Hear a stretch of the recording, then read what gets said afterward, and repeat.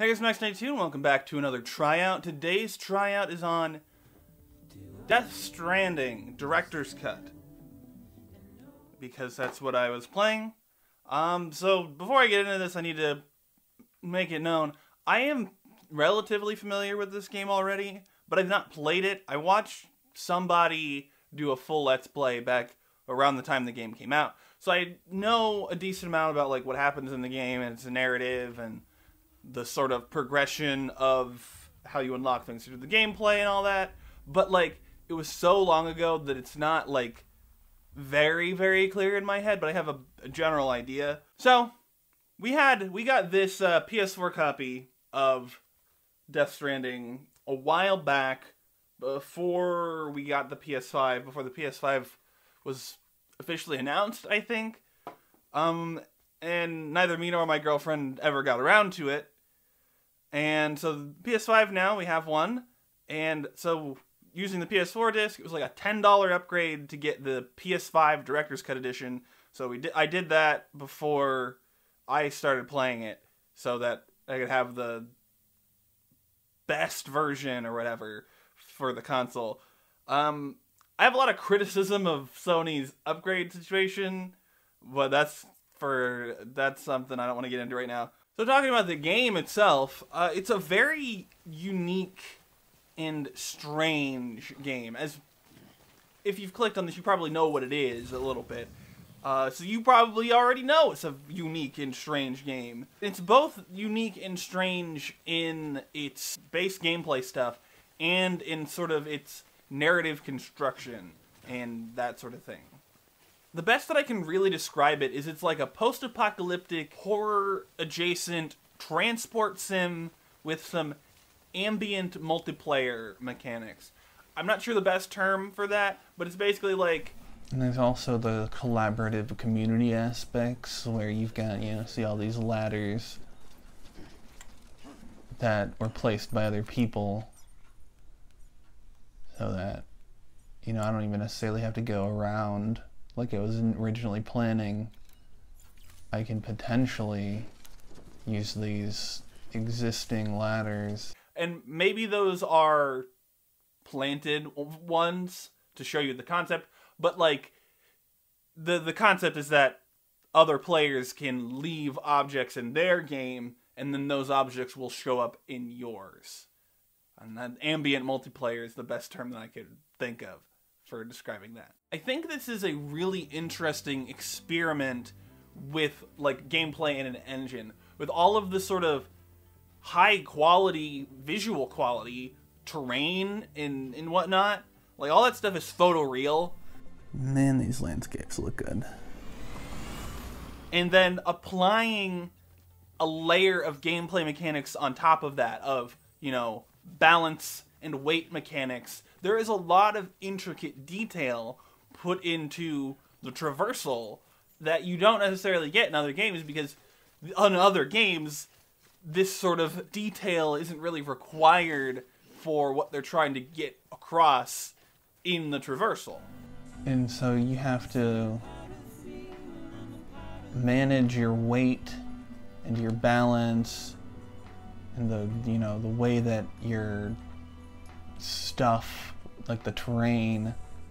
This game has a lot of those details, and just the fact that they can be there is sort of like a testament to how detailed games can be in a more modern time. I can't remember exactly what year Death Stranding came out. It's been out for a few years now, but like it's really just like astounding what they can do in this, just with the systems that they've built for the traversal, which is really all I've experienced so far. Additionally, as you probably would expect if you know anything about games made by Hideo Kojima, the narrative and its themes are also like a very heady thing. There's a lot of nuance and intricacy to what's going on, and I don't think you can really piece it all together just from the beginning part. As I mentioned before, I've already sort of seen the whole game for the most part, So I have a decent idea of the overarching themes and the narrative trajectory. But, like, knowing some of that and seeing some of these early scenes that I don't remember so well pieces together differently just from the knowledge of the early scenes than from what I know. I think it comes to be more towards the end. But it's also, like, very overt with the fact that it has narrative themes. They're repeated. You know, the concepts are stated over and over again. But I think it's in combining these concepts together that it becomes a more heady thing where you have to think about how these things build together and the balancing act that it's trying to represent narratively. Death Stranding is certainly not a game for everyone. It's, again, very strange in terms of both gameplay and its sort of narrative construction, its bigger lore. There's a lot of in-universe concepts that even after having seen the full game at some point, I don't totally remember what it all means. You know, how it all fits together in terms of the world. And like I said, the gameplay, it's at its like base level sort of a transport sim. So if you don't like carting things from point A to point B as your main gameplay function, you probably won't really like it. But I think this game is pretty interesting. So far I've played like a little over 2 hours or so. I finished the first episode, the prologue, and episode 1, and I started into episode 2 a little bit. So I'm not that far. I don't remember exactly how long this game is, but like those cutscenes make it extra long, plus the fact that you are traversing on foot, especially in these earlier sections, it's going to take a lot longer than some other games do. I don't know exactly what the split is, but I think of my 2 hours, maybe half of it was gameplay. It wasn't like 1/2 gameplay, like it was split up. There were like 3 or 4 gameplay sections that I played, and then interspersed in those was cutscenes that were decent length.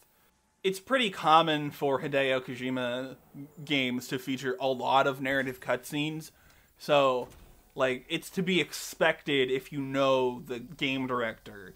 But from what I've played, I'm interested and down for playing more.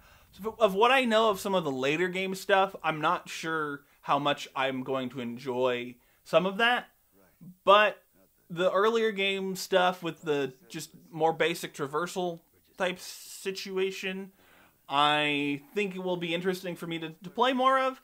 And I don't know if I'll finish it, but I'm definitely going to play more, which, if you've watched one of these before, that means it passes. If the game, my first impressions are enough to be like, yeah, I think I'll play more of that, that means it passes a tryout.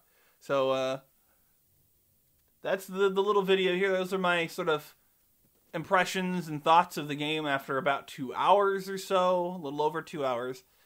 So I'm going to get to the end bits here. If you go in the description, find links to all sorts of places: Twitter, Patreon, Bandcamp, Redbubble, etc., etc. Click the links, go follow or subscribe or whatever you do in those different places.